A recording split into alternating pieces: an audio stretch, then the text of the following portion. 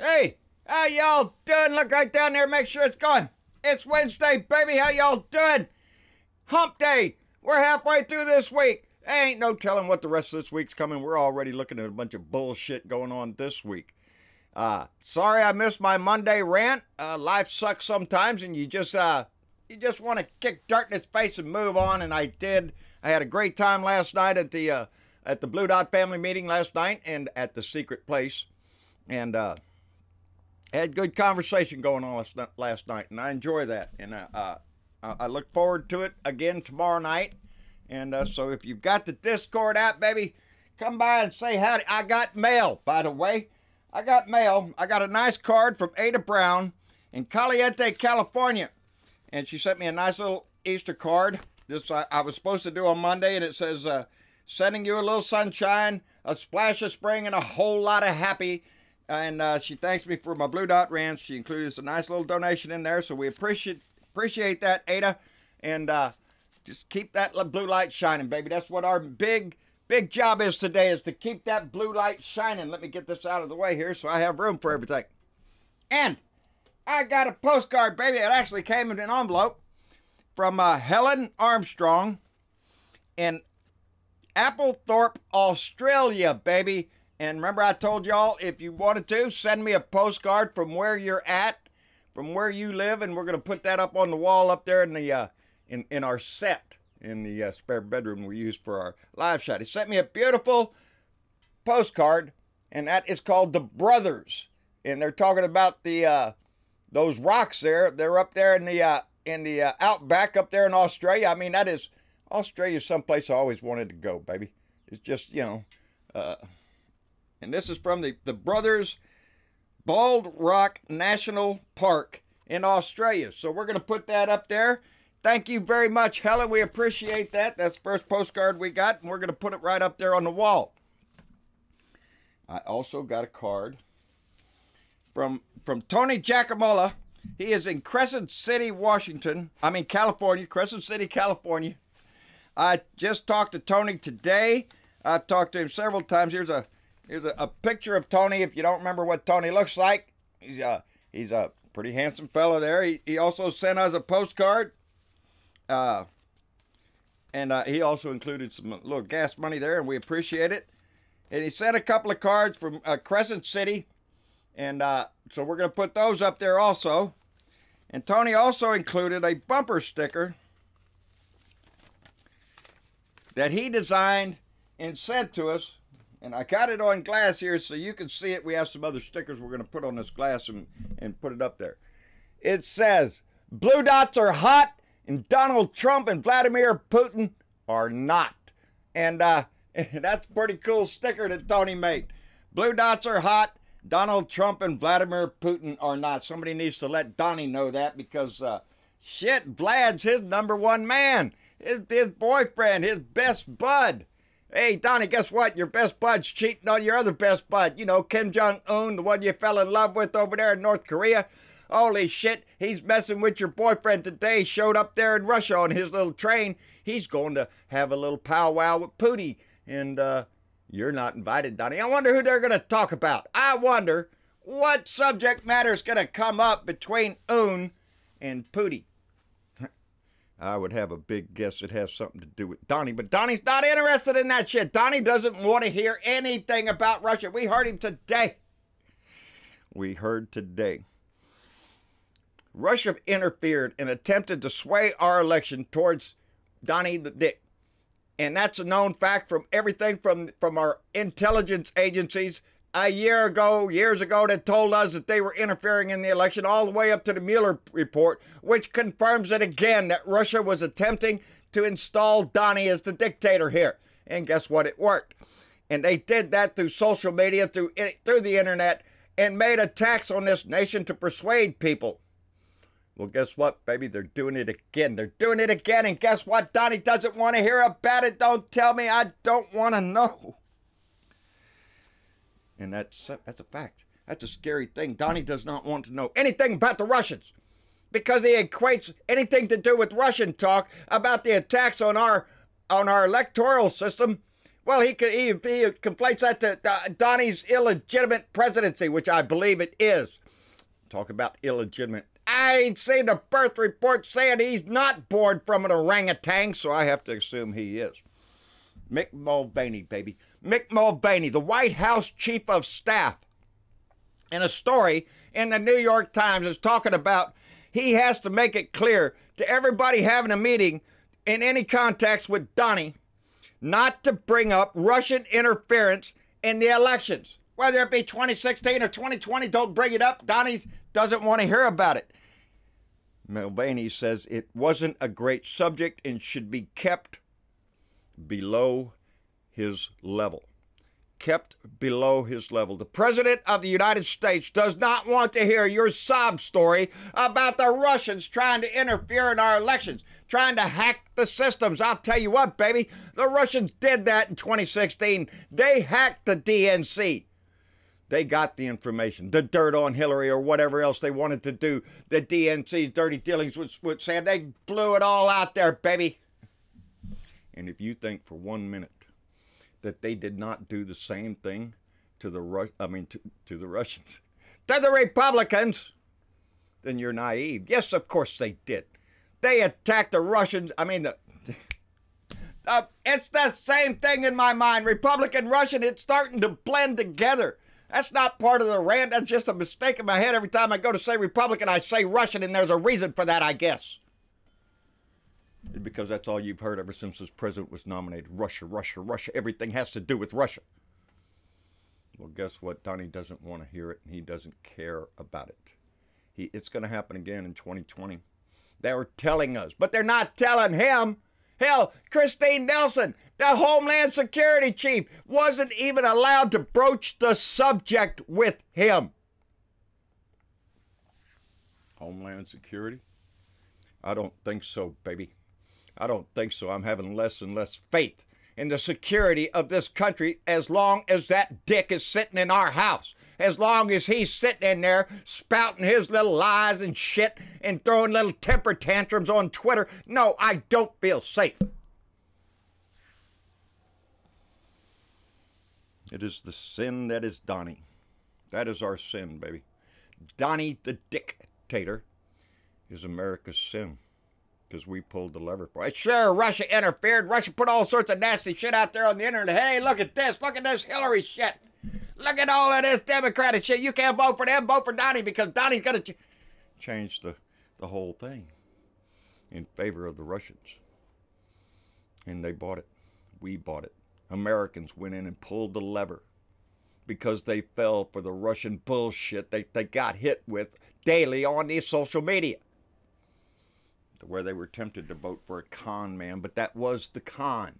That was the whole plan that Putin had to get Donnie in there.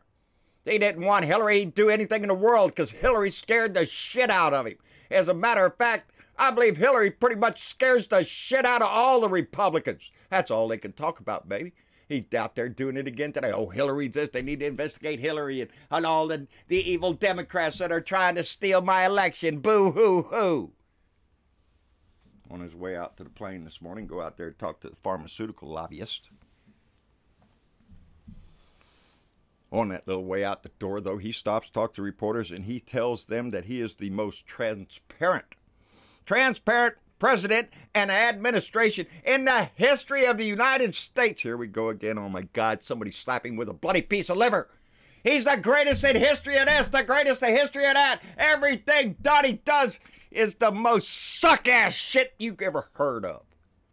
Most transparent government, most transparent administration. President, are you shitting me? In the same tone you're telling everybody you're fighting every subpoena that comes out of Congress? You're going to try to hide everything while you try to convince your little minions that you are the most transparent president of all time. I have showed him everything. Mueller did a big investigation. I assume he looked at all my financials. My financials are great. I assume he looked at my taxes. There's nothing there. We're going to fight this shit. I assume. That's what he said. I assume that Mueller looked at my taxes and my financials, and because it's not in the Mueller report, I'm clean. I'm clean.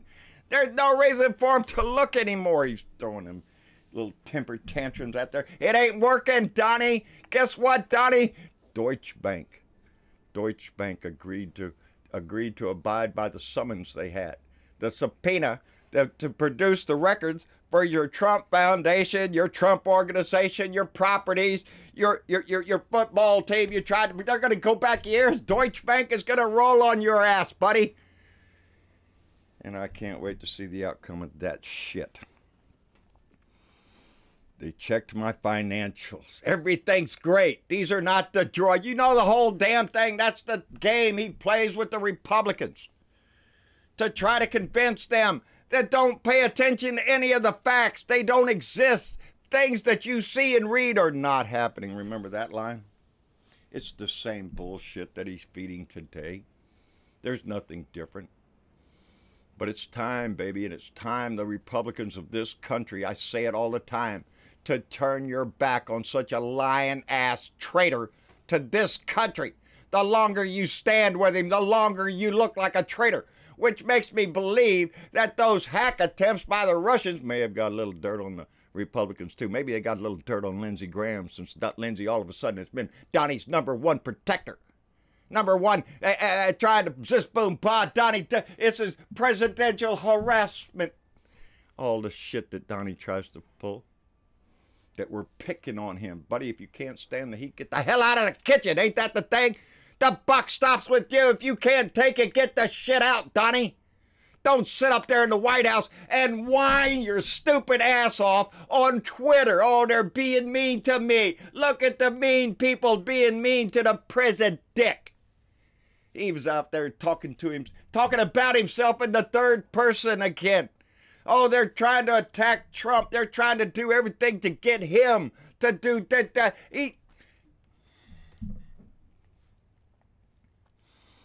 Iowa State Representative Andy McKeon. Evidently, he's one of the longest running state legislatures in the state of Iowa for the Republican Party. Well, all of a sudden, yesterday, he turns around and says he's not a Republican anymore. He's a Democrat now. He's flipping right now, and he points out why. Because of the lying sack of shit that represents the Republican Party right now. The disgrace that has fallen upon them. He doesn't want to be a part of that, baby, and I'm proud of him for standing up and saying so. When are the rest of them in the Senate going to stand up, find their balls, find their spine, find the patriotism that I am sure you proclaimed to everybody the last time you ran for election? But it's time. It's not time to talk about your patriotism anymore and how you think this is an attack on a lovely, godly president. Are you shitting us? We can all see it. And we all see the Republican Party as they stand by quivering, hoping Donnie doesn't make a nickname for him. We don't have time for this bullshit, people. We have a country to save. We have a president to impeach, and we can do both of them at the same time, baby. If we can't, we're not any better. We can do it all, and we have to remind those lawmakers of us that that is exactly what they're up there to do. To save this country and to get that wretched piece of shit out of our house. He has disgraced this country with his lies and his bullshit. I read in the National Geographic today that the ocean species are disappearing faster than the land animals, and that the average temperature of the water, the oceans, are rising, and those species that lived in the warmer waters of our oceans are now disappearing. They're retracting from their habitat. They're not there anymore. Half of the species, half of the 88 species that they're concerned about are gone.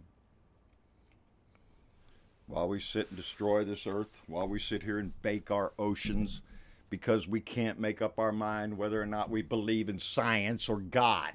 Do we believe in what we can prove with science, with facts, with data? Or do we just believe the guy in the sky is just out there tossing hurricanes around there for fun? And there are those that believe it. I'm sure what's his name? Preacher believes exactly that. He tells you all the time that God's going to throw a hurricane over there because there's homosexuals over Robert, whatever his name is. I said something about him the other day.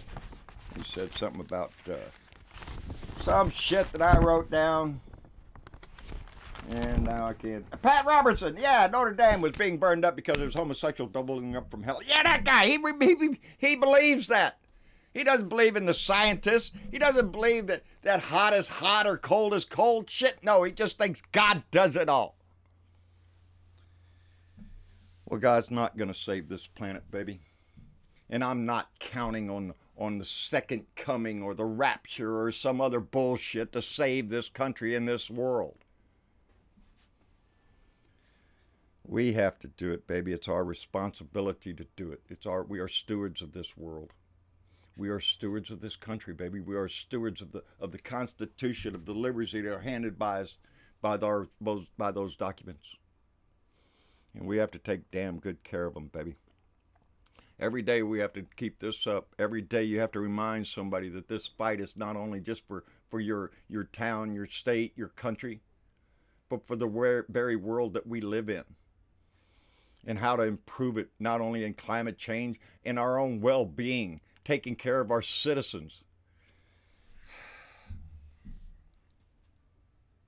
It bothers me that the oceans are warming, because that you see it down here. We pay attention to hurricanes because that's what we get. Y'all get tornadoes or earthquakes and stuff. We get hurricanes down here on the Gulf Coast, baby. And we pay close attention, and they are getting bigger, and they're getting bigger and stronger. And yeah, it's the temperatures of the ocean, but when you dig deeper into that story, it's not just the storms that produce, it's the killing of the wildlife and the species that are in the water.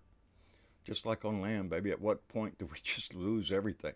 Use it up, burn it up, and toss it out. We can't do that.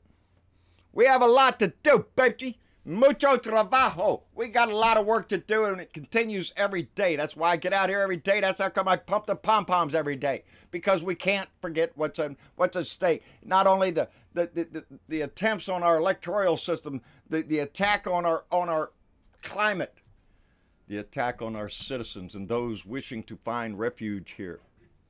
For Donnie, it's all about the chaos. It's all about the fight. It's all about shit.